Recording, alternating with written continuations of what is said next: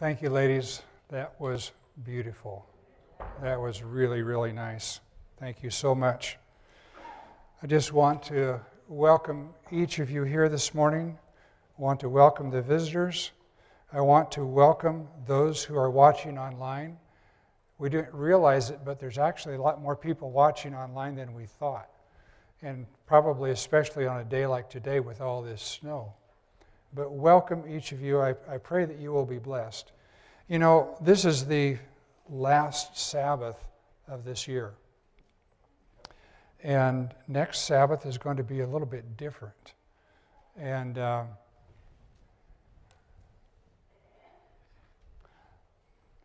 one of the things that's different, I've run this by the Board of Elders and also the pastor, and were very gracious with me and going to allow me to do things a little different this coming year. We've been here for quite a while, ever since Kettle Falls has become a church. And in the past, it was different. It was different in that we had lots of young people. At one time, we had a choir that had 27 people singing. It was amazing. It was beautiful. And some of you have been around that long, and you remember that. And I thought of those days because we had a church that was just full of young people, vibrant young people. It was wonderful. And I said at that time, I said, you know, this is the high time for Kettle Falls Church. It'll never be like this again. And in fact, it hasn't. It's changed. Those young people, they moved away. They went to college. They got married. They're gone. But guess what? We have a whole big group of young people coming up. We have those same days coming. Now, at that time, all these people moved into the area, and their kids were like 10 years old and above. We're going to get to enjoy this group even longer because these are younger. And what I would like to do for our Kettle Falls family is I would like to have a church service that is kid-oriented, okay? A little bit more kid-oriented. That's going to impact us as adults a little bit in that instead of having so much time for prayer and praise and that type of stuff, haven't got this entirely worked out. And for this next Sabbath, if you'll just call me during the week, or at least by Friday evening, we're going to put some of these things on this continuously loop slideshow thing, and so you can read these things. We won't have to have so much time for announcements and these other things. Not that they're not important. We'll still be emphasizing some things that are important. Sometimes there will be things that we really need to mention, we really want to mention. And so we will still be doing it, but we'll cut down the time to a degree.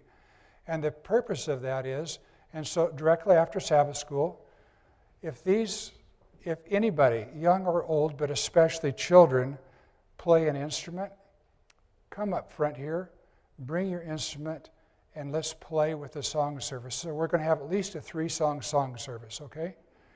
And the purpose, we want to get our kids involved. We want to enjoy them while we can still enjoy them before they move away, okay? We're going to have a children's offering. And will be going for, at least initially, the board asked Marika and Christine, brother, I'm getting old. Marika and Sally and myself to decide where the offering is going to go to. So for now, it's going to go down to the Indian school down there in Arizona, to Holbrook. You can actually go onto the web and look up Holbrook Indian School, and you can see a lot of the things that's happening there and the needs that are happening. They have big needs, and this is for children. They have needs for food. That's pretty basic. Tuition there is only $81 a month, and a lot of them can't even afford $81 a month. So it's going they have a great need for worthy student money, but they also have a great need for food. And so for the first at least 6 months, we're going to be sending our children's offering there. We'll look at it again as time goes. There was another mission in Africa that was brought up, an orphanage there, and maybe after this, we'll be sending the money there, and that'll be decided later. But anyway, so if you have a prayer request, you have a praise, you have an announcement, I'll be looking at the bulletin. Bob does a really great job of getting everything in there, and we'll put it on this loop show. I assume it's going, yeah. And that way we'll have more time for singing and other things, okay? This is a little bit different.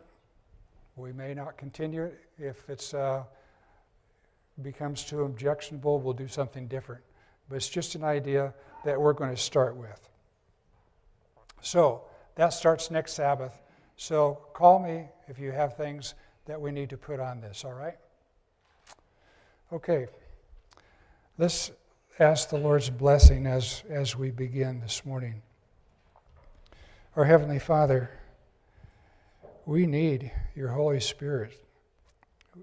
I need your Holy Spirit. That the words that I say will come from you and not from myself, because I misspeak so often. So I just ask your special blessing. We've already asked, and I know we will receive. So thank you for your goodness to us. In Jesus' name, amen. Thanksgiving is the most traveled holiday of the season. You might think differently if you were at the airport yesterday, but Thanksgiving is the most traveled holiday of the year, but Christmas is the most expensive holiday of the year. There are some people who they spend so much for Christmas, it takes them the whole next year to pay it off. Miserable. Actually, in 2019 was the record-breaking year. There was a little over $1 trillion that was spent on Christmas gifts and all that comes with Christmas. Well, then COVID came in 2020. The spending was down, and this year it was expected to be about the same as last year, which was $850 billion.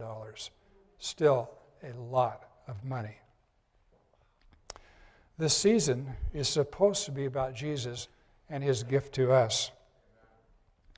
That is the origin of Christmas, even though the date, obviously, as we know, is not December. It was actually in the spring of the year at the time of the Passover. At the time of Jesus' birth, Jerusalem was crowded to the degree that, as we know the story, Joseph and Mary could only find room in a stable. Luke tells us that Caesar Augustus also used this same period of time for taxation.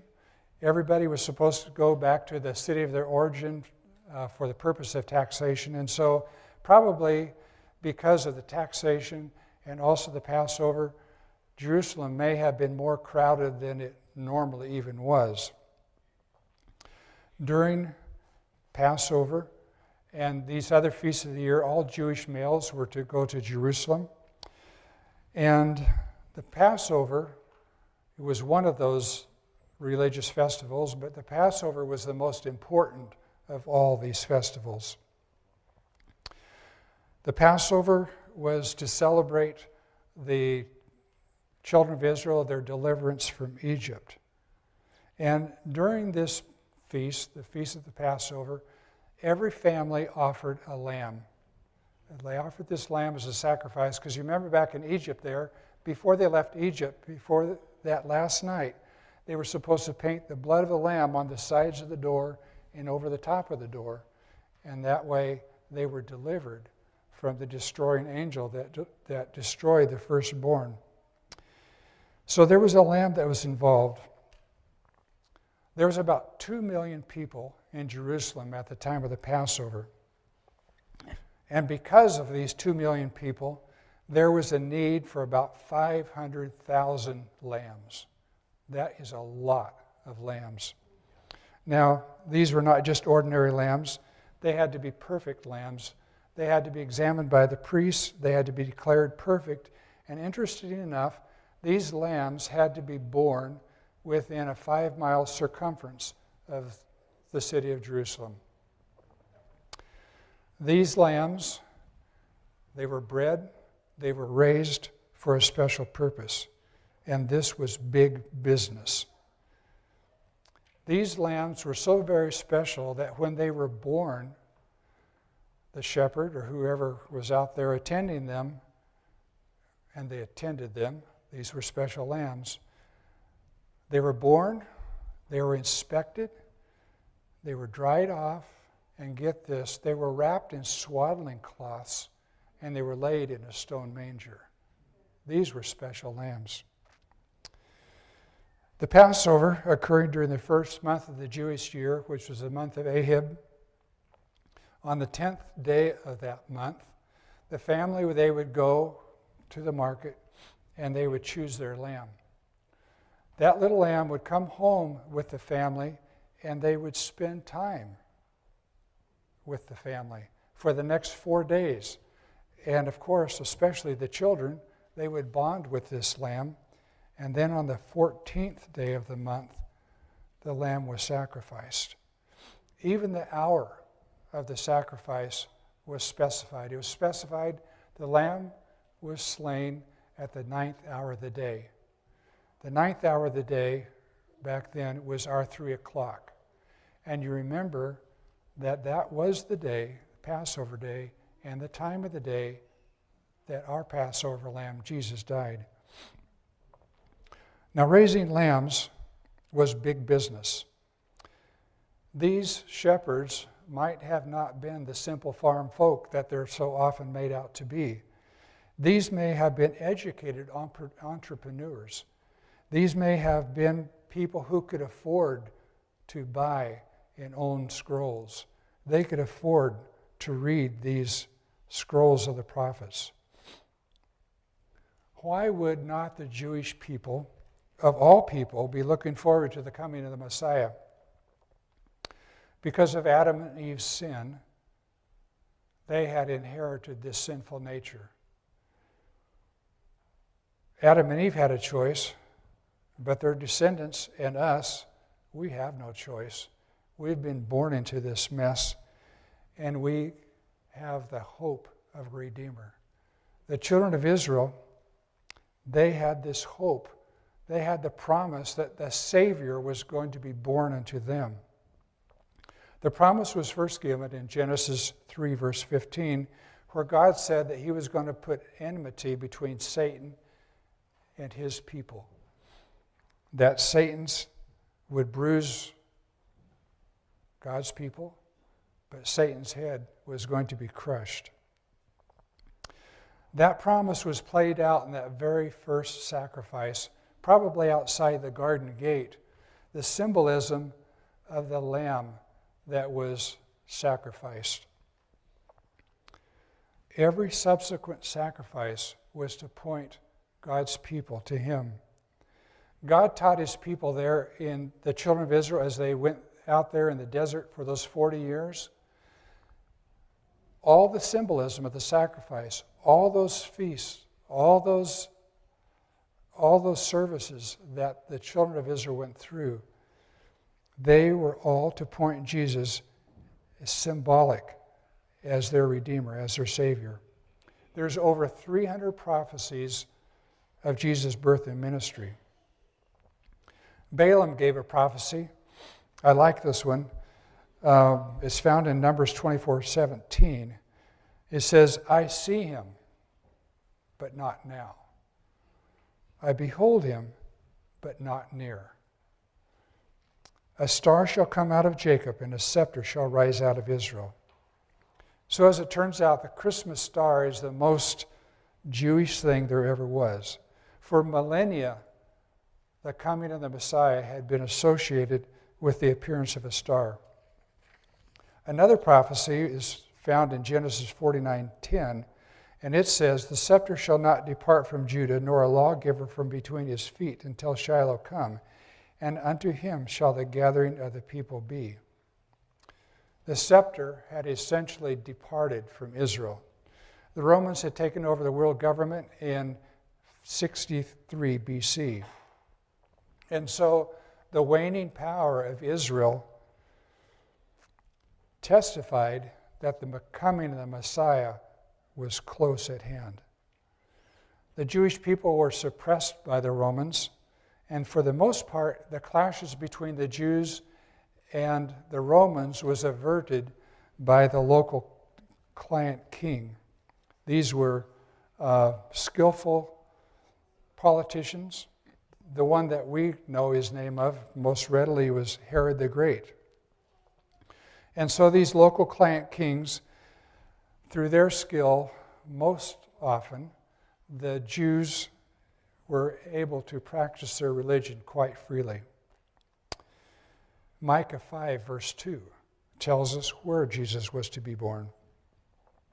But thou, Bethlehem Ephratah, though thou be little among the thousands of Judah, yet out of thee shall come forth unto me, that is to be the ruler in Israel, whose going forth have been from old, from everlasting. Well, that's where Jesus was supposed to be born, but the Bible also tells when Jesus was going to be born. And that prophecy is found in Daniel 9 verses 24 through 27. That prophecy is, as we know, the 2300 days. And if you look at that prophecy, it would seem that the Jews should have been able to calculate very close when Jesus was going to be born. The beginning of that prophecy was in 457 BC. And Jesus' ministry was going to begin at the end of 69 weeks. So 69 times 7 days in a week, is 483. So you take 457, add 483 to it, and you come to 27 AD. That's when Jesus began his ministry. Now, a Jew was not considered an adult and ready for his ministry until age 30. So, if you take the beginning of his ministry of 27 AD, you subtract 30 from that, Jesus was prophesied to be born in 4 BC. And that is when he was born. Why would not the Jews who had been urgently looking for the Messiah, why did they miss Jesus' birth? Zacharias, the priest, the father of John the Baptist, as he ministered at the altar, he was told the nearness of Jesus coming because he was told who his son would be. His son was Jesus' forerunner. And because of Zacharias' lack of faith, he was struck dumb. He was struck dumb and he did not speak again until his son was born. When his son was born, there was the miracle of him being able to speak again. Also, prophecy was given and telling of what Jesus would do. This was done in Jerusalem. This was a big deal where a priest who had been dumb and numb, for 9 months, and now he miraculously could speak again. This is big stuff. It went all over Jerusalem. John was only 6 months older than Jesus. And in a short 6 months, the people forgot it all. They totally forgot. We're told that the heavenly messengers were amazed at the indifference of the people that God had specifically chosen as the lineage. They should have been there to witness this sacred truth and privilege. The shepherds, the wise men from the east, they were looking for a Messiah. They recognized him. They welcomed him. They worshiped him. Jesus was taken to the temple for his dedication. And Simeon and Anna the prophetess They both recognized Jesus as the heaven-sent Messiah. It seems unthinkable that the rest of Israel, God's especially chosen people, were not watching and ready to welcome the Savior of the world, because Jesus was their only hope out of the fatal mess that they had found themselves in ever since the fall in Eden. Jesus' first coming was prophesied. Most missed it. Jesus' life and ministry were prophesied, but most did not recognize him as their truly heaven-sent Messiah. But they were given a second chance. Acts 6, verse 7 and 8. And the word of the Lord increased, and the number of disciples multiplied in Jerusalem greatly. And a great company of the priests were obedient to the faith. So those who had been Jesus' most bitter enemies, they were converted, and they recognized and accepted Jesus as their Messiah. But there is no second chance for those who are not watching and waiting for Jesus' second coming. Those folks back there, they got a second chance. We will not. Jesus' second coming is even more clearly prophesied. Are we watching? Are we preparing? If you would, I'd like you to take your Bibles and turn to Joel chapter 2. I would like you to look at these verses with me. Joel chapter 2, there it's kind of the beginning of the minor prophets in the Old Testament. Ezekiel, Daniel, Hosea, Joel. If you get to Amos, Obadiah, you've passed it up.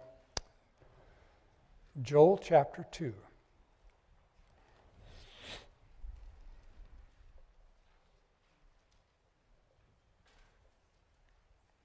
We're going to begin with verse 1.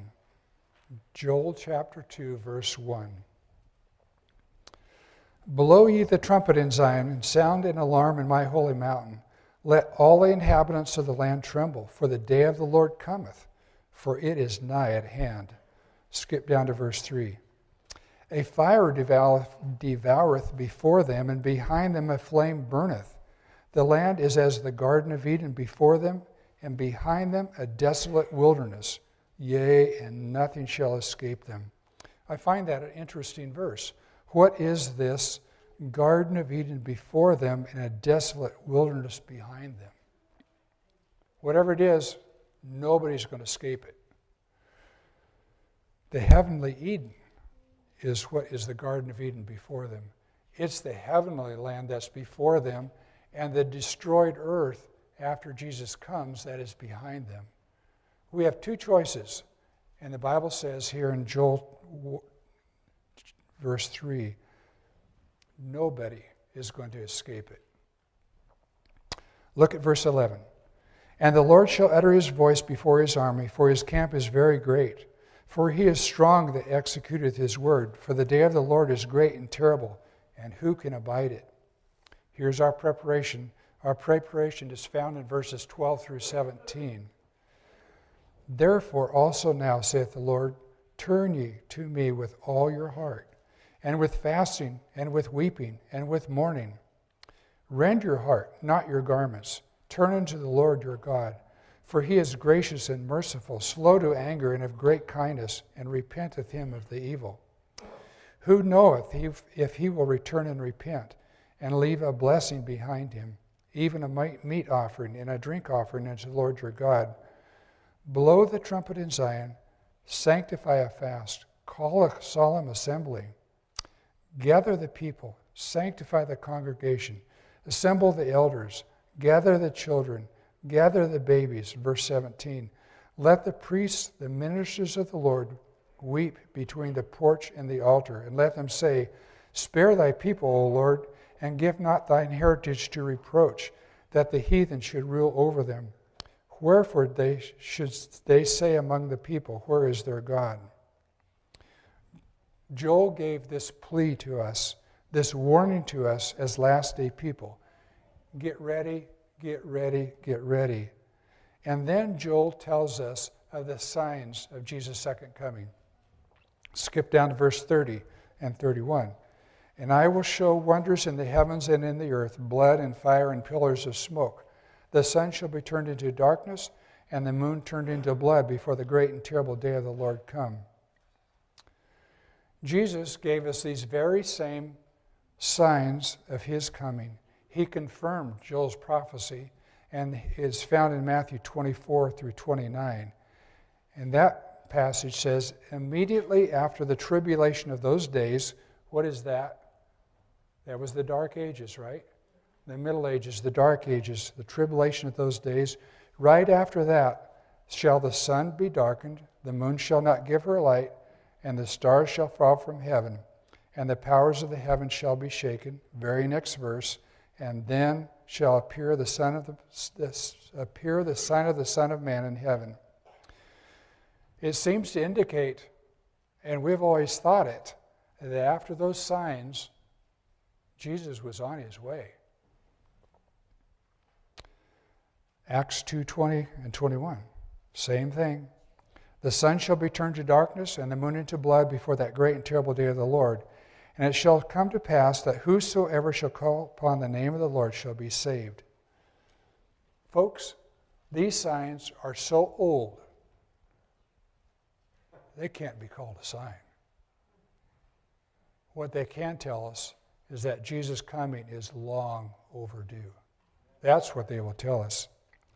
May 19 of 1780, the prophecy of the dark day was fulfilled. That was the day the sun refused to shine and the moon appeared as blood. 1780. November 12 through 13, that night, 1833, was the falling of the stars.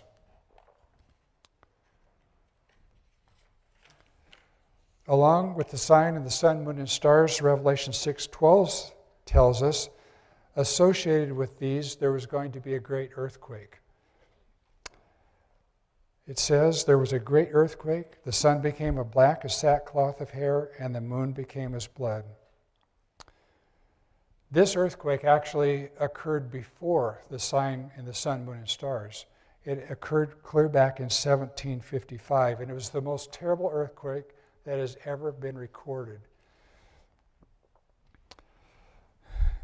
Its extent was more than 4 million square miles.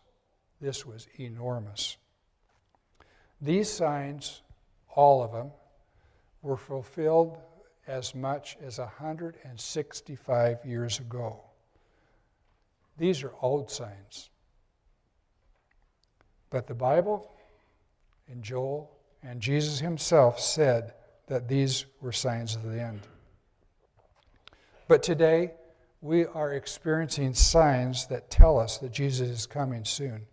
How soon? We don't know how soon, but it is soon. The COVID crisis has united the world as has never been before. The whole world has responded upon cue, just as those leaders of darkness had hoped that we would. We've done it. COVID has united the world in fear.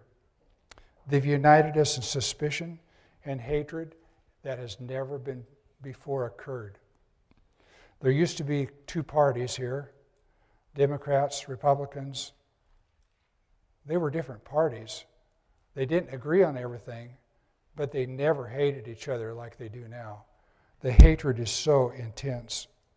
The vaccinated blame the unvaccinated. They blame the each other for the sickness and the death that has occurred because of this crisis. Reason has become extinct. Our Constitution has become meaningless, or I should say, I'll back up, it is becoming meaningless. Our flag has become meaningless. Our flag used to only be lowered half-mast for the death of a president. Now, our flag can fly at half-mast for any meaningless civil violence. In Australia, people tested positive for COVID are taken to COVID camps, and they are forced to live there. In Peru and other countries, vaccinations are mandatory for those who want the privilege of buying and selling, the privilege of being in public. In Germany, the malls are split up for the vaccinated and the unvaccinated. Here in America, thousands and thousands of people have lost their jobs for refusing to be being vaccinated. Civil unrest is unmanageable.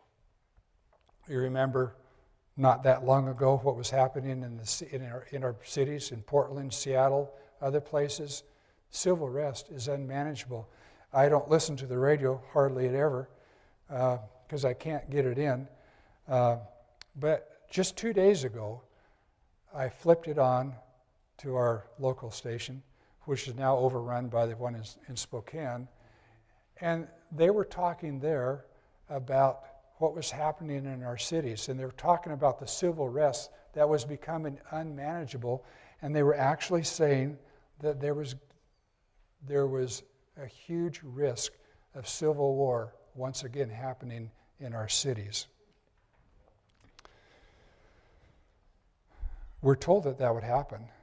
It's found in manuscript 114, written clear back in 1899, where she says that there will be civil wars in the cities of America, India, China, and Russia. Well, folks, this is just the COVID issue. We have yet to see what it's going to be like with the Sabbath Sunday issue. What will this new year hold? The Sunday Sabbath issue is, well, not the issue, but the Sunday Sabbath is something that the Pope is promoting as his solution for climate change. And he is scheduled to have a meeting here very soon. We're told that these last movements are going to be rapid ones, and COVID has proved how quickly things can happen. When the Sunday law comes, it's going to happen so fast that you are not going to be able to catch your breath. I'd like to read to you something from Heavenly Places, page 347. There is an earnest work of preparation to be done by Seventh-day Adventists if they would stand firm in the trying experience just before them. If they remain true to God and in the confusion and temptation of the last days, they must seek the Lord in humility of heart for wisdom to resist the deceptions of the enemy. Ever are we to keep in mind the solemn thought of the Lord's soon return. In view of this, to recognize the individual work that is to be done. Through the aid of the Holy Spirit, we are to resist natural inclinations and tendencies to wrong, weed out of the life every un-Christ-like element. Thus, we shall prepare our hearts for the reception of God's blessing, which will impart to us grace and bring us into harmony with the faith of Jesus. For this work of preparation, great advantage has been granted to this people. In light bestowed, in messages of warning and instruction sent through the agency of the Spirit of God. We have the Bible, we have past history, we have current events, we have the Spirit of prophecy. We have more information available to us than those people at Jesus' birth ever had. How can we be without excuse? Here's a promise and an admonition. We know this well. It's Isaiah 55:6. Seek ye the Lord while he may be found. Call ye upon him while he is near. This is our day. Our daily lives need to witness to the faith that we profess. I want to read you in closing just 2 more quotes. Sorry to read. They're both from the book Early Writings. Time is almost finished. Do you reflect the lovely image of Jesus as you should? Then I was pointed to the earth and saw that there would have to be a getting ready among those who have of late embraced the third angel's message. Said the angel, get ready, get ready, get ready. You will have to die a greater death to the world than you have yet died. I saw that there was a great work to do for them, but little time in which to do it. I saw that God's people are on enchanted ground, and that some have nearly lost all sense of the shortness of time and the worth of the soul. That's not the worth of just other people's soul. That's our own also. Last one, page 66 again. Will you shun the last 7 plagues? Will you go to glory and enjoy all that God has prepared for those who love him and are willing to suffer for his sake? If so, you must die that you may live. Get ready, get ready, get ready. You must have a greater preparation that you now have. Sacrifice all to God. Lay all upon his altar. Self, property, and all. A living sacrifice. It will take all to enter glory. Lay up for yourselves treasure in heaven, where no thief can approach or rust corrupt. You must be partakers of Christ's sufferings, if you would be partakers with him in his glory hereafter. I know last Sabbath we ended with the song, page 140, Thou Didst Leave Thy Throne. And it speaks of Jesus' sacrifice, the King of heaven, who came here to this world to live and die so that we may live. And it seems like so often I forget that. But in this song, it says,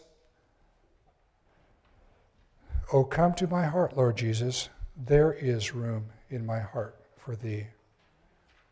The last verse, "My heart shall rejoice, Lord Jesus, when thou comest and callest for me." So when Jesus comes and calls for us, truly may we have found time and a place in our heart for Jesus. If you would sing with me, hymn number 140. And think of all the think of all the words of this song. It's a beautiful song. And it's a song for us today. Let's stand together as we sing.